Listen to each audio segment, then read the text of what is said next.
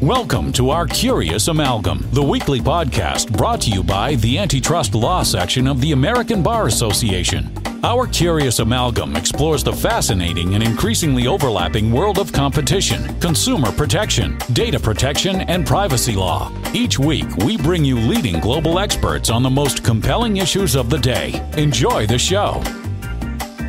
Hello, and welcome to Our Curious Amalgam, the podcast from the American Bar Association Antitrust Law Section. My name is Christina, and today's topic is What's Next for Antitrust Enforcement? The Antitrust Section's Presidential Transition Report. For the last several decades, the Antitrust Section has published a Presidential Transition Report setting forth the section's views and recommendations for the incoming administration. This year's report, the ninth of its kind, was pulled together by a task force of 20 lawyers, professors, and economists, and represents the section's expertise, diversity of viewpoints, and breadth of experience. Today, we will hear from the co-chairs of that task force as they highlight some of the key takeaways from the compendium. And you can, of course, access the full report at ourcuriousamalgam.com. Joining me today is my co-host, Sergei Zaslavsky. Hi, Sergei. Hi, Christina.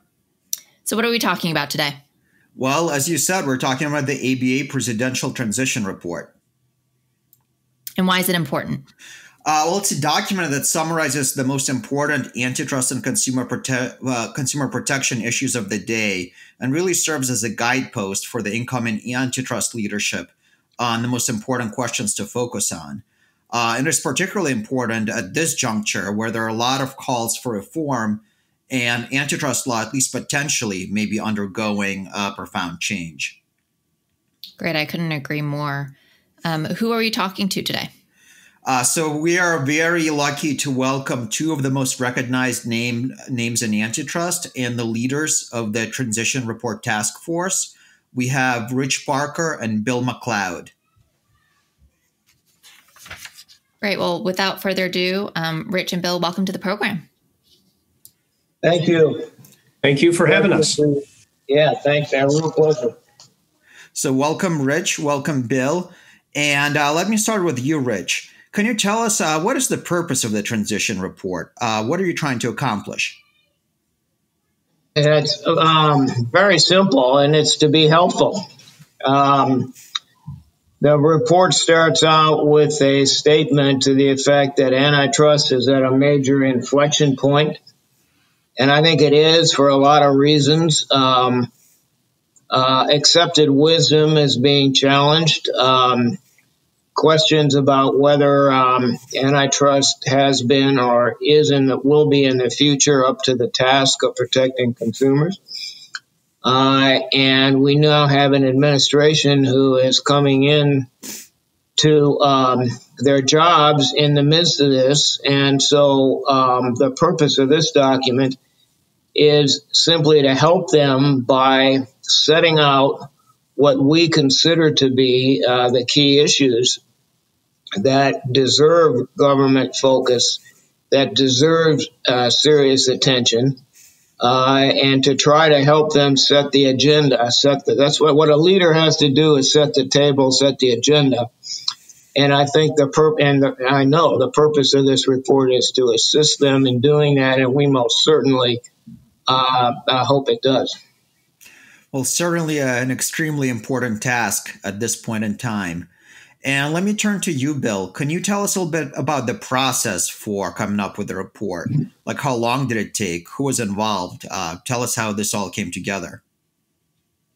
Sergei, we have been working on this report for the better part of a year. And when I say we, I am talking about 24 of the most respected and diverse set of authorities we could find for antitrust and consumer protection.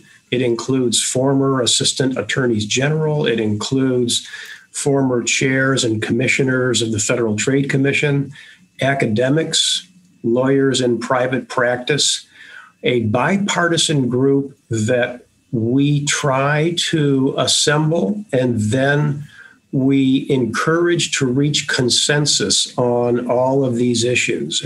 Every 4 years, this is what the section has tried to do, and that's what we're doing this year, and we are very proud of the work that they all did.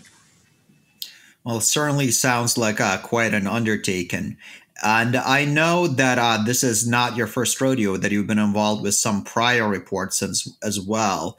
And I know certainly this is also a unique time. In many ways, this is a unique presidential transition, and it's a unique time in the development of antitrust law. So given all that, how is this report different, if at all, from the prior ones? I'd say it's different in two respects. It's different, number one, in that it covers a broad waterfront. We go from cartels to civil enforcement to mergers to consumer protection. We get into some of the critical issues that the critics of antitrust have raised and that the defenders of antitrust have answered. And we try to get to the bottom of all of those. So this is going to be a report that is especially comprehensive, and it's going to answer, I think, a demand that we have not seen in recent times. Antitrust has been the subject of congressional hearings, congressional reports, volumes of books and articles. People are asking of antitrust any number of remedies and solutions to a lot of what is ailing society. And what our report tries to do is to give a sense of where antitrust may be able to answer those questions. Well, certainly antitrust has been in the spotlight more than I can remember at any time in history. It's a good time to dive into the substance of this report now that we are excited about what's in it. So to start with the first substantive question, let me turn to Rich. One of the most crucial debates in antitrust law is over the consumer welfare standard, whether the consumer welfare standard ought to remain the guiding principle of antitrust law, or whether there are broader considerations, both economic and non-economic, that ought to play a larger role. What position does the transition report take on this debate?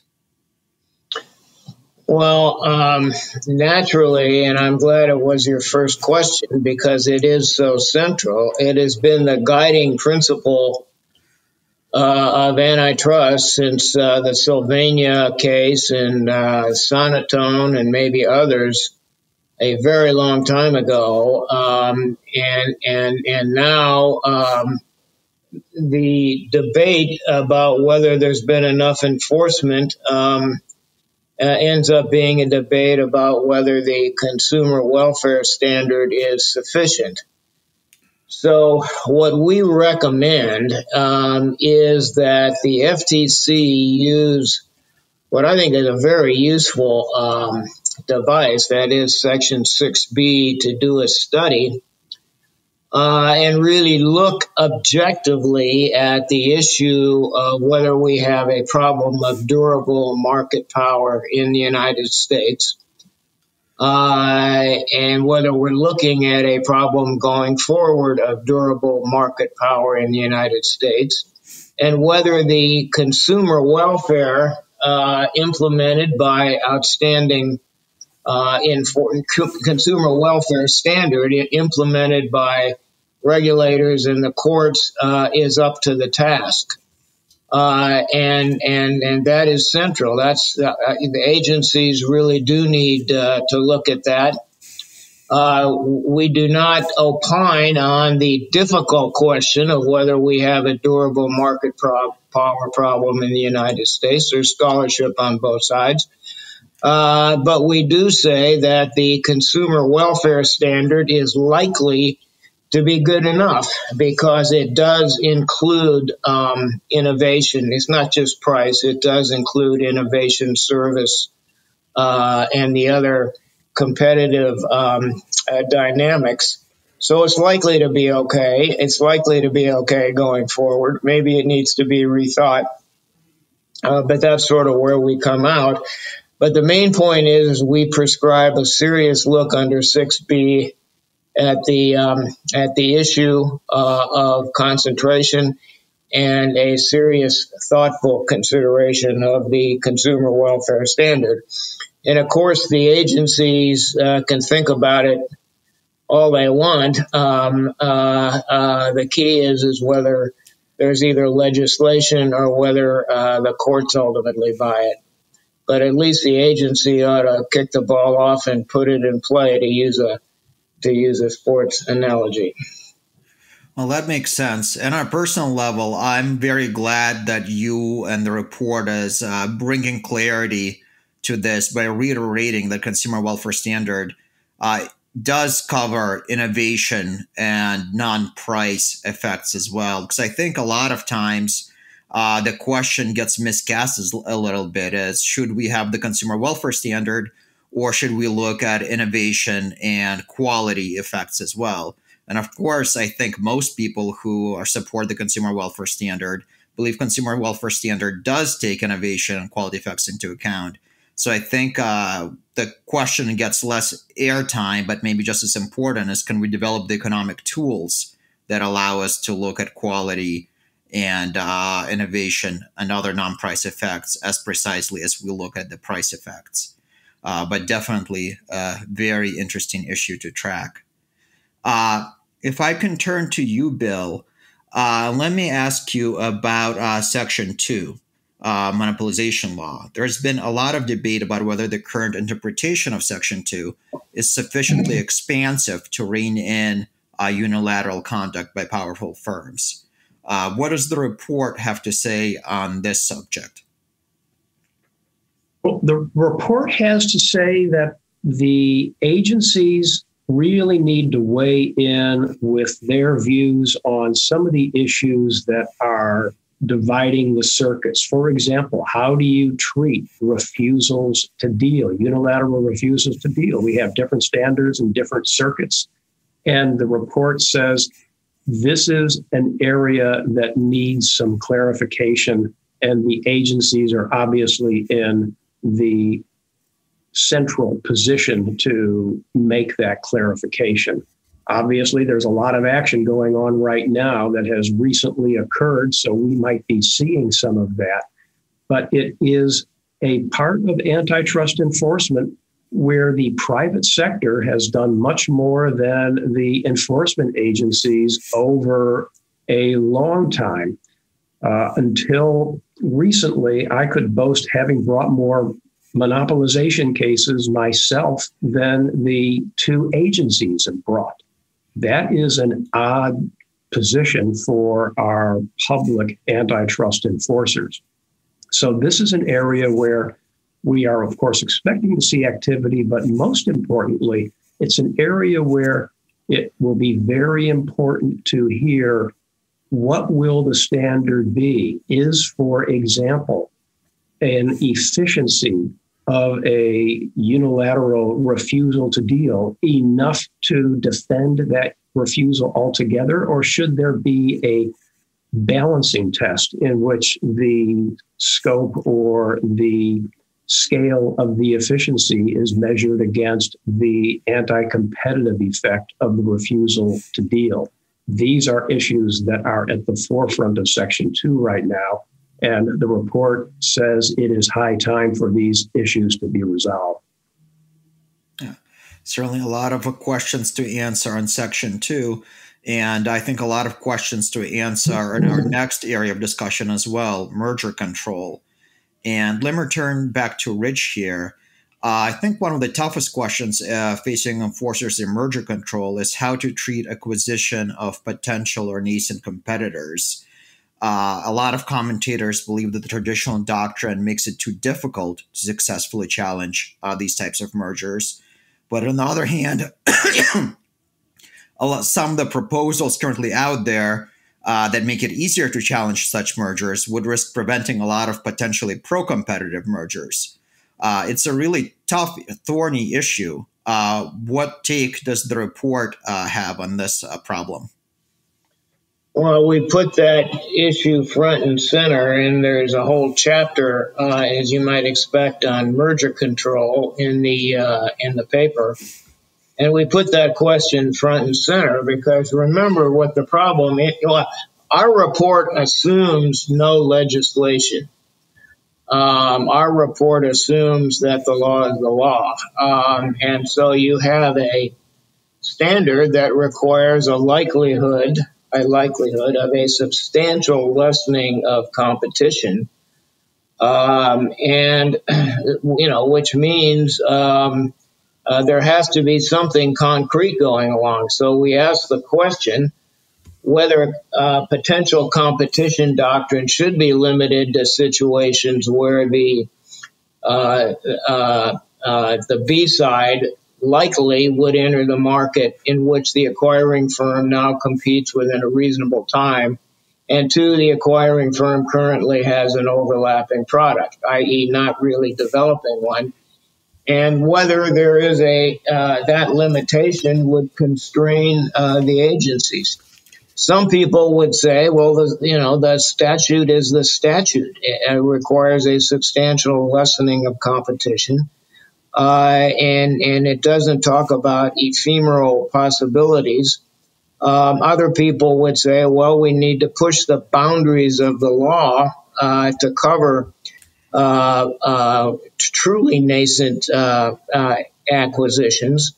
And our report puts that out as one of the central issues to be considered, and the agency should be actively involved in that in terms of bringing cases that, if they so choose, push the boundaries of the law, or participating in amicus and other kinds of things like that. Very central issue that is front and center in the United States right now. It certainly is, and a lot of needs to be worked through to get to consistent doctrine on that people on both sides of the fence are happy with. What's your personal view on where we should end up in terms of mergers involving potential competitors? My personal view is that the current standard is adequate. I think that I'm going to take a conservative view here. I think that the current standard is adequate, and it's fair, and it's consistent with the statute that we have. Otherwise, I think you get off into a never land of preventing an acquisition that where there may or may not ever be a product.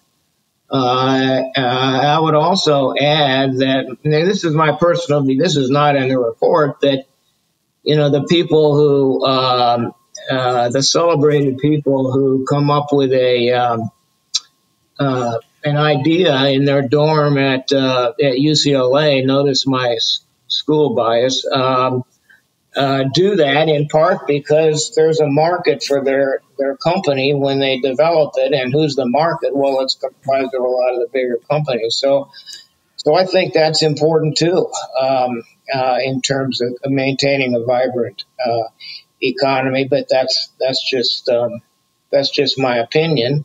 And there's many on that task force who would certainly disagree. And I think the men and women who run the agencies need to have a very healthy debate on that and figure out what their position is. Well, we've taken some time covering antitrust issues, and I just want to make sure we don't give consumer protection short shrift here. So let me turn to Bill and ask you, what are some of the major consumer protection and privacy issues that the report addresses? A major issue on the consumer protection side is privacy itself. And by that, I mean, where are we going to find leadership in the developing enforcement policy and the law of privacy? Will it be Washington? Will it be in the states? Will it be in the European Union? Right now, the states and the EU are ahead of Washington, even though it has been for 50 years the role of the federal government to work out these basic questions. I was the enforcer of federal privacy law during my days at the FTC a few decades ago. Nowadays, when you're looking for the new developments in privacy law, People are going to California. People are looking to Brussels. It is time for the U.S. to get back into that game in a big way. And the report is recommending that the administration seriously ramp up its role in privacy policy and enforcement. Why do you think U.S. federal enforcement has fallen behind the states and also other jurisdictions such as Europe? And this is one of the anomalies, and that is enforcement, which is largely still in the hands of the Federal Trade Commission, has been robust. They have brought scores of cases dealing with privacy and data security.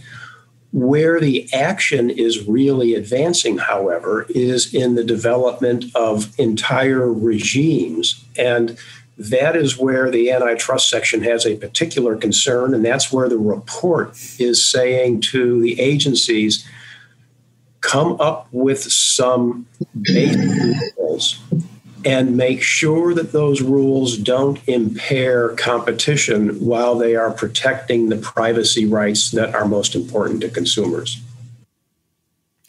Yeah, and that, of course, you raise another big issue, the interplay between competition goals and consumer protection goals, and how those can sometimes be at odds in developing a privacy regime. So certainly an important and very interesting area to watch as well.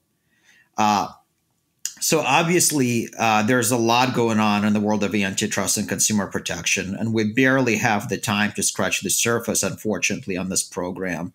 And everybody should go read the full reports. But to try to get at what may be the most important issues, let me ask each of you in turn the same question. If you had to choose just 3 takeaways that you would want the leaders of the antitrust world under the Biden administration to take from this report, what would they be? And let me start with you, Rich.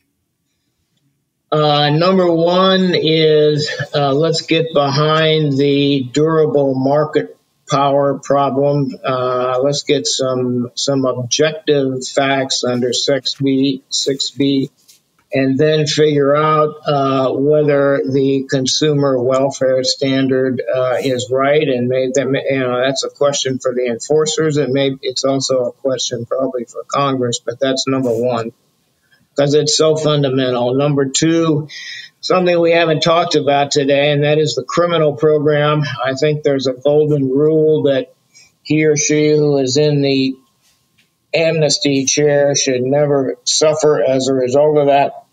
I think the agency needs to take a look at that issue and see if there are things to do to increase the incentive to self-report serious criminal activity.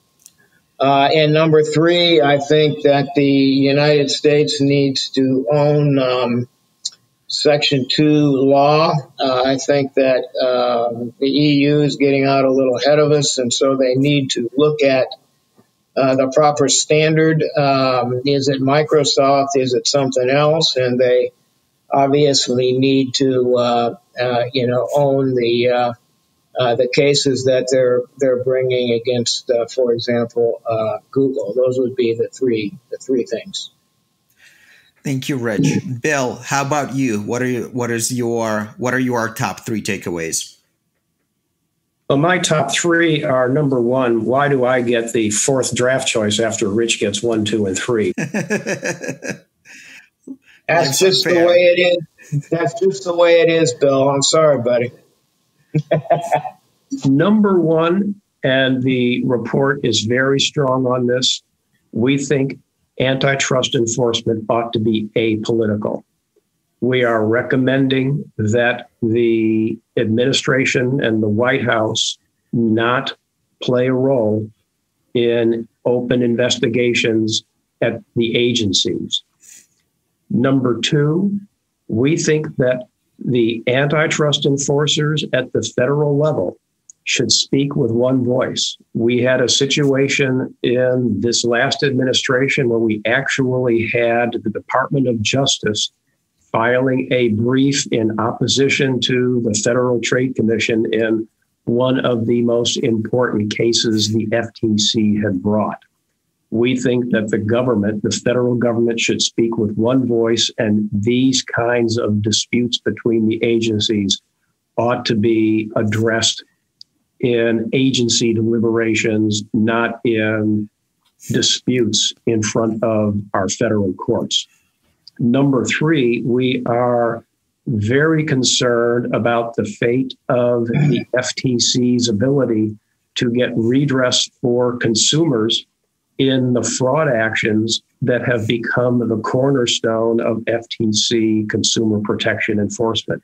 There is a case pending right now before the Supreme Court in which the FTC has been defending against attacks on its authority, its ability to get any money back for consumers by going into court first and filing a case for a preliminary injunction and then a final adjudication on the merits in court, rather than having to go into court first to the FTC later and then back into court after the FTC has finished its proceeding.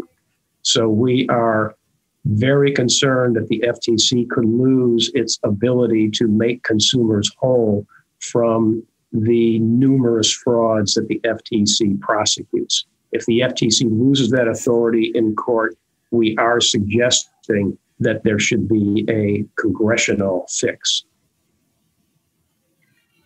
Great. Well, Rich and Bill, this has been incredibly fascinating. And I think what this latest question highlights is just the degree of substantive issues, but also procedural issues that I think the new administration will have to tackle.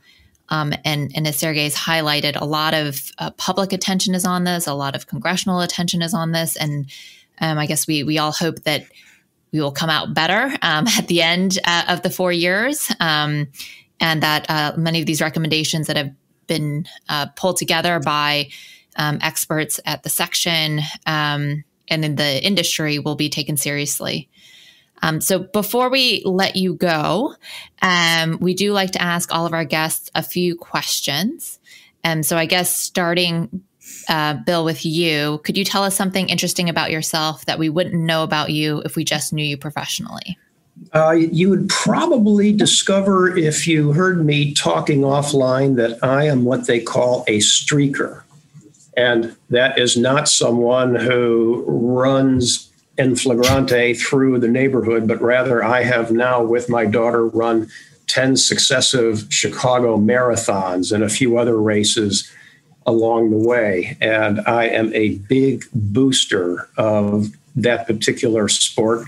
And the reason why is that anybody can do it, and it is wonderful fuel for the mind. A little bit of advice? Well, I will leave that for another question. I want to hear about Rich, something I've never heard before. Rich? Well, and this may be sort of professional, but people who know me know I really like to practice law. I mean, I really like it. Not everybody in the world does. I do.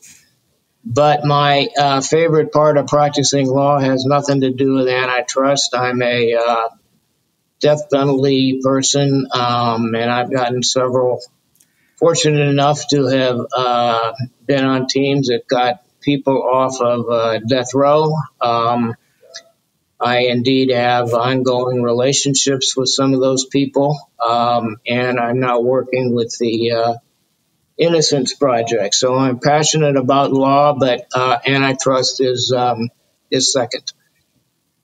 Well, both honorable pastimes that take a lot of resilience. So good for you guys. And then I guess, Rich, what advice do you have for students or younger lawyers who are looking to do what you do? I think there's 3 parts to a great career. Number 1 is find something you're interested in and good at and become excellent, something challenging, something hard, and really master it. Antitrust or trying cases or both is perfect. Number 2 is government service. people in the United States. There's no universal military service anymore. I think it's very good for men and women to go into government at whatever level and be public servants and think about the public interest and serve the public interest for at least part of your career. And number three, consistent with what I just said, pro bono. Everybody has talent that can be used. There's people on death row. There's people in jail who shouldn't be there. There's women who are attacked viciously by partners or former partners, all of whom need representation. And so I suggest that people who want to have a great career become a part of the solution to that problem as well. Great. All very good words of the wise. Bill, what about you? What advice would you give? Well, this time I'm going to take the same draft choice that Rich already picked, and that is public service.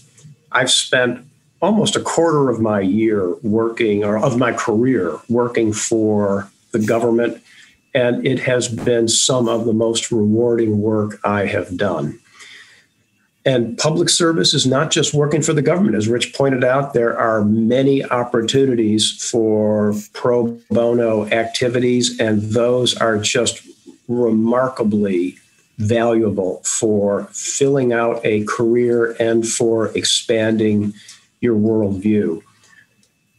And related to the government service, let me also offer a little tidbit for anybody who spends most of their time on the defense side of their practice. Bringing cases as a plaintiff's lawyer is a lot of fun. That's obviously what you do when you're in government. In the private sector, it really can reignite your energy, and I suggest that keep an eye out for those kinds of cases where you can serve your clients by vindicating their rights as well as by defending their rights. Well, certainly no better time to be thinking and looking out for pro bono opportunities. There are numerous ones. The section can certainly connect you with them. And I know certainly in view of the COVID pandemic that there is an urgent need for proper legal assistance across the board. So thank you again, guys. I think that was wonderful. So now it's our last segment, what we call the Curious Hat. And now it's time for the Curious Hat. So I'm going to ask both of you guys to pick a number 1 through 25, and I will draw the question out of my virtual hat. I guess starting with you, Rich. 17. 17. Okay. What was your favorite course in college? Well, it was actually 2. I was very interested in the Roosevelt administration and in the Civil War and Reconstruction. Those 2 were my favorites, and I continue to read. COVID, what I've been doing, I've been reading books, and a lot of them have to do with the Roosevelt administration and Civil War and Reconstruction. So that was an easy question. I'm glad I took 17. Is there a course that you wish you would have taken that you didn't take? Yeah, I should have. Shakespeare is beyond brilliant, and I should have gotten into that. I admire the people I know who really know what a great writer he was and have a greater appreciation for him than I do, and I wish I would have taken that. I will second that. Bill, what about you? Pick a number 1 through 25. I've got to go with 13. Okay, 13. Okay, so if you couldn't live in the country where you do now, what country would you like to live in?